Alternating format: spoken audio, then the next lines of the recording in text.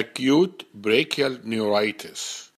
It's a very important topic for the clinical practice and also for the exam. It's also called Neuralgic Amyotrophy and Parsonage Turner syndrome. You got to know the three names because sometimes the question is what is the diagnosis, and they give you one of the three and you have to know that all the three are almost the same. So this acute brachial neuritis, it is a condition of severe shoulder pain, usually radiates down the arm and up to the neck and the scapula. Look at that illustration. It will show you the pain and where the pain goes to. The pain is sudden, severe, and can last for a few weeks. It can wake people up from sleep. It usually happens by itself, usually no history of trauma. It can occur more in males and it can affect any age. The position of comfort is the shoulder adducted and the elbow is flexed.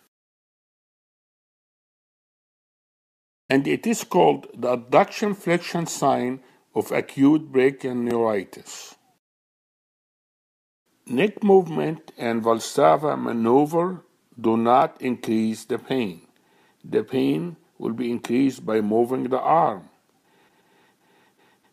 Although the pain is severe and sudden and lasts up to a few weeks, the condition is usually underdiagnosed or not diagnosed at all, or there is a delay in the diagnosis.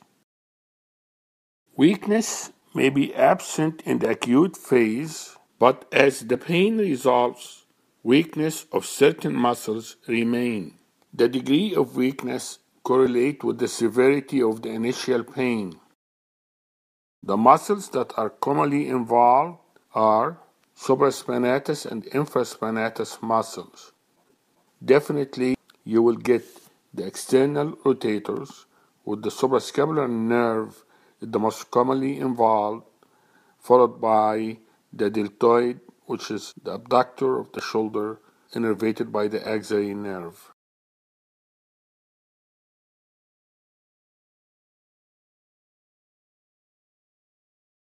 The condition may occur bilaterally, it may occur subclinically, only seen in EMG testing.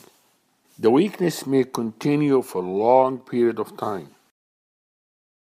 Sensory changes is variable. If you have no sensory loss, that will be a good classic finding that confirms the diagnosis. In a lot of cases, there is decreased sensation that occurs in the lateral antebrachial cutaneous nerve. So the motor changes predominate over the sensory changes. It can involve the brachial plexus from C5 to T1 with variable degree of weakness. It can affect more than one nerve branch with certain patterns of involvement. You can see some of these patterns in the MRI. It is a benign, self-limiting problem. 90% of the patient return to near normal in about 3 years. Only 1/3 recover at 1 year.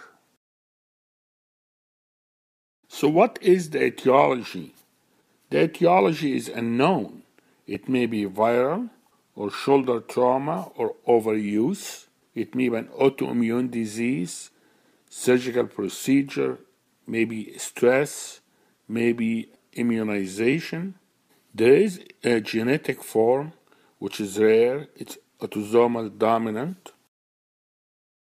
How about the imaging? Well, you will have hyper-intense muscles involved in the sagittal plane. The pattern of the affected muscles, usually supraspinatus and infraspinatus, followed by supraspinatus, infraspinatus, and deltoid.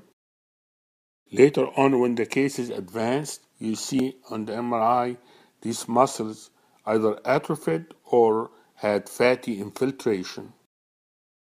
How about EMG and nerve studies? It is helpful for the diagnosis and the prognosis. In the first 4 weeks, you'll find acute denervation in the roots and the peripheral nerves. Like you find sharp waves, you find fibrillations. EMG may be abnormal for up to 7 years after the diagnosis. Before we go to the treatment, we need to rule out other conditions, such as radiculopathy due to herniated disc. You can exclude that from C-spine imaging, an MRI of the C-spine. Another important differential diagnosis is adhesive capsulitis or frozen shoulder. Another one, Lyme's disease.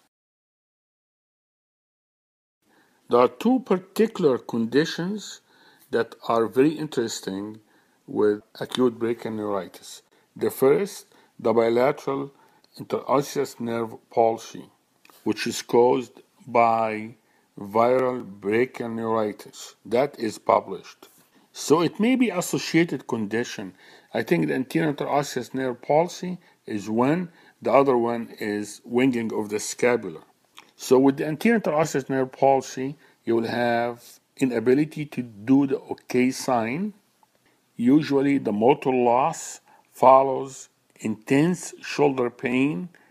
That's why a lot of people think it's a viral syndrome. This syndrome usually resolves with time, especially if that lesion occurred due to neuritis.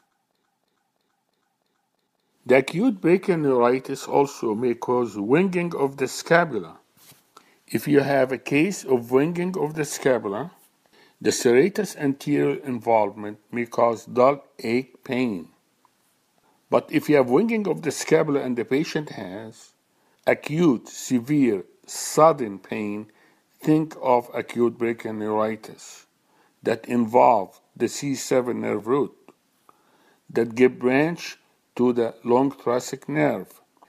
That long thoracic nerve will give the serratus anterior, and when it doesn't function properly, then you will get winging of the scapula. It means severe shoulder pain plus winging, rule out brachial neuritis. Finally, what is the treatment? Rest and observation. And maybe some steroids will help. And try to avoid sling because it will cause flexion and internal rotation contraction of the shoulder and will cause also stiff elbow. Usually you will expect recovery for these patients. This video is for educational purposes only. Please consult your doctor before you make any decision about your medical care.